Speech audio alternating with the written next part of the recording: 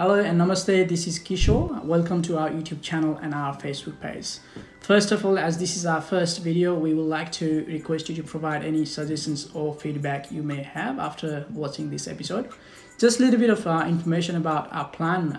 As we know, there are many buyers and sellers in the market, but most of them have little knowledge and information about the buying and selling process. We aim to guide everyone with the information that can be very useful to know before stepping to the market. It will be recorded so and have been divided into a few seasons. First season will be for 12 episodes. As we try to give information from various experts, but all related to the property, we will divide each episode with different experts and professionals.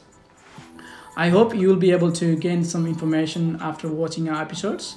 If you have any questions, please feel free to ask by commenting on our YouTube channel or Facebook page, or contact us directly, and we will try our very best to get the right information or the answer from the relevant experts. Most importantly, please do subscribe and like our YouTube channel and a Facebook page. Today's episodes will be about house and land package, basically about choosing the land to build the house. As everyone trying to grab that home builders grant and first home buyer grant, I think it is very important to know about how you can choose the land properly. All right, let's get into our first episode today. It's about the house and land package. It's basically about giving the information about choosing the right land before you decide to building the house. So this topic is about, are you looking to invest house and land package? We have divided into 7 steps about getting the land before we start building the house. So firstly is to getting the land. The first thing you need to do is to find the land where your new home will be built.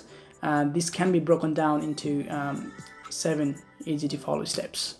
Alright, the first step would be find the right location. Okay, location is the key. There is no right answer to this step. After all, you all need to find a spot that reflects who you are, where you want to be, and what type of amenities you would like your property to have. Remember to factor in lot size, maintenance concerns, proximity to cities and infrastructures.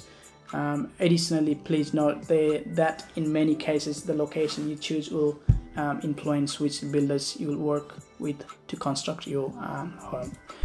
The second one will be put down the holding deposit. Obviously, once you find the land that you prefer and that you like, based on your scenario, a deposit amount may vary to hold the land, but you'll probably typically need at least 1,000 to hold the land of your preference. We move into the third steps. Get your documents ready. Conveyancing is critical to ensure the smooth transfer of the property from the developer to your lenders. For this process, ensure that you are getting the proper legal consultation to fully understand the process and any related cost. Move into number 4. Steps number 4: get your finance in order.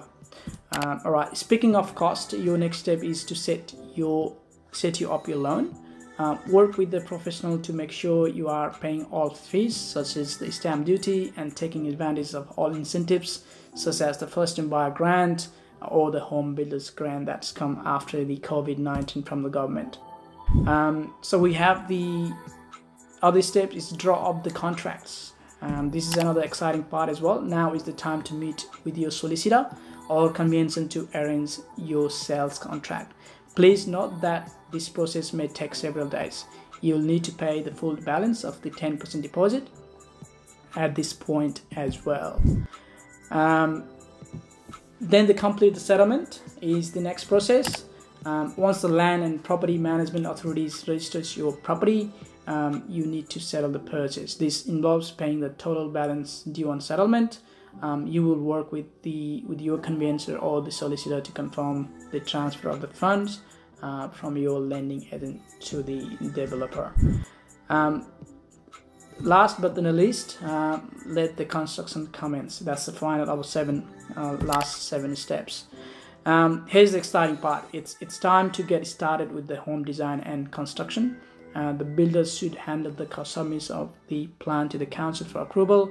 From there, it's time to enjoy watching your dream home become a reality.